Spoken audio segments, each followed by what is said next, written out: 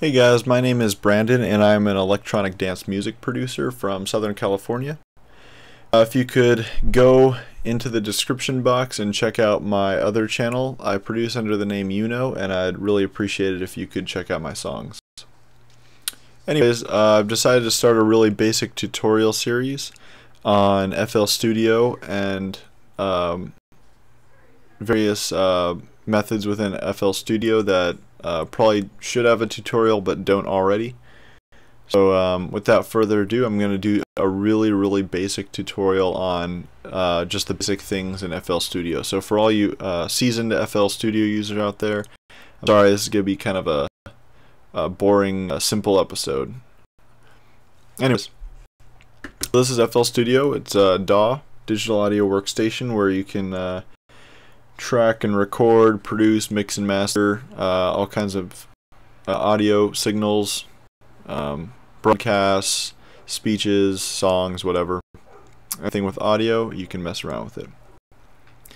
Your basic controls are up here. You can save your work up here. Select different plugins right here. This is where you can create generators, where you can create sounds. Here's where you can adjust your views, mess with the audio settings and different options, all that type of good stuff. Right here, the play and stop button, and here's where you toggle the song and loop playback. Here's where you are in the song as far as time. Here's the tempo of the song. I have it at 128, which is a common house beat. Here's the decibel meter. Here's the MIDI controller, I guess, toolbar thing. Here's my CPU and RAM meter. Here is the 5 basic buttons that I use all the time. It's pretty much the essential 5 buttons you use in FL Studio, and then here's some file saving stuff. Anyways, here's the playlist. This is where you lay out your song and your samples. Structure your song and whatnot, all that good stuff. That's how you create your song, essentially. So I put together a couple loops already. If I kept doing this and added little bits and whatnot, I'd create a song. So let's have a listen.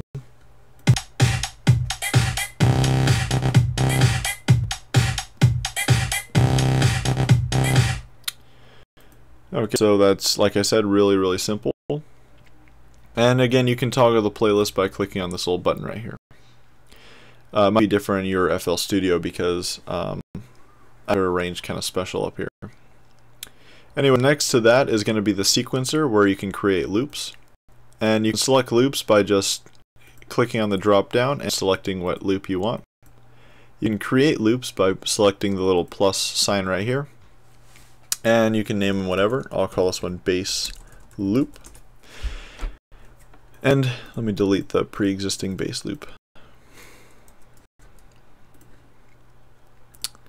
And delete them like this. And then basically my next point is to go into piano roll. You select piano roll by hitting this little button right here. And whatever item you have selected with the little red dot next to it is whatever will go into piano roll. So right now I have 3x oscillator into piano roll. And you can select whatever note you want to be played in piano roll by clicking and adjusting it so that the duration of the note is where you want it to be.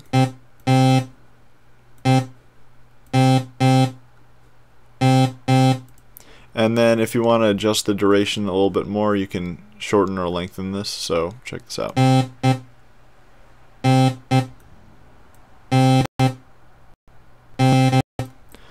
Like I said, really simple. I'm gonna paste this little bass line I created. You can create your own chords within FL Studio, so check this out.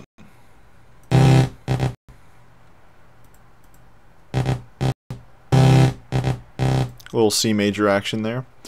But yeah, you can create chords or whatever the hell you want within the piano roll, or scales, whatever.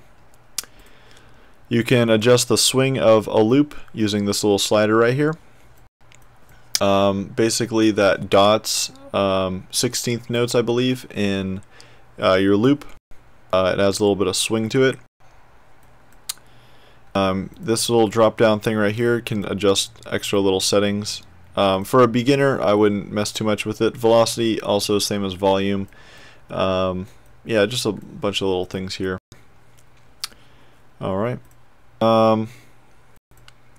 Then if you want to take this loop right here and put it into the song, all you do is have this loop selected right here and enter it in wherever you want on the song, like I'm doing. And let's have a listen. Alright, pretty basic again. Let's open up some more samples. Just click the little browser right here and that'll open up your sample library. Here's some more samples. Some snares ones I downloaded from boyinaband.com, I believe. And if you want to add the snare into a loop, all you do is take whatever sample you want, this one for instance, and drag it into your loop. And then you can create a loop using that. Super basic, right? I'm going to keep saying that, super basic, because this is a really simple stuff in this episode. So, pretty simple. You can also create a one-shot by taking this sample and dragging it into the playlist. So now you've created a one-shot essentially.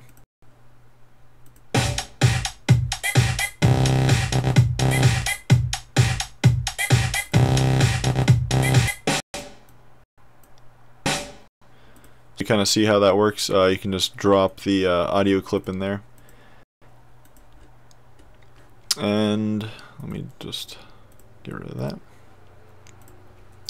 Okay, and then the final thing I want to show you guys is how to work the mixer. This is very, very, I could do a whole lesson, a whole video on this, so I'm just going to go over it really basically.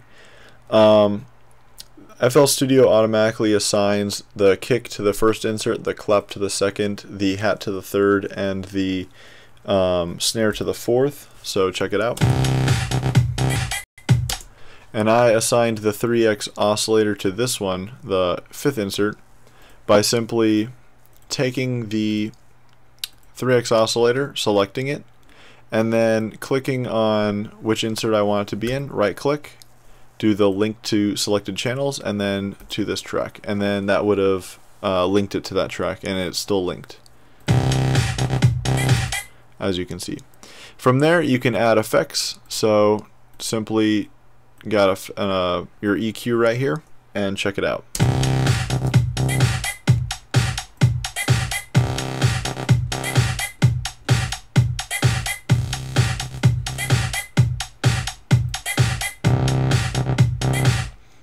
So see how that works? You can kind of play around with the effects in here. And so yeah, basically you just select from this drop down menu.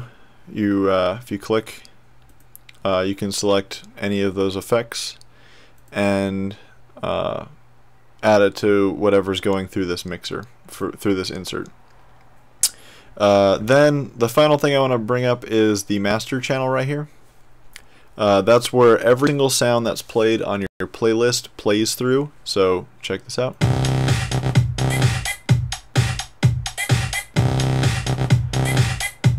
Right here.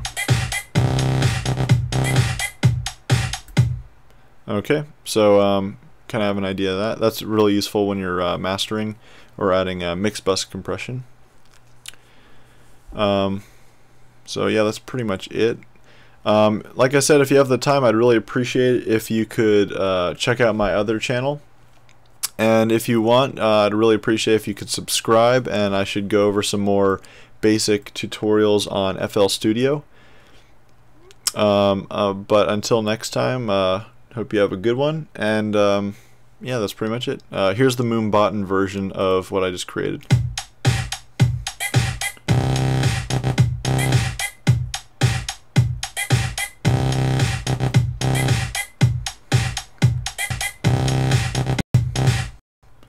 That's pretty much it. Alright.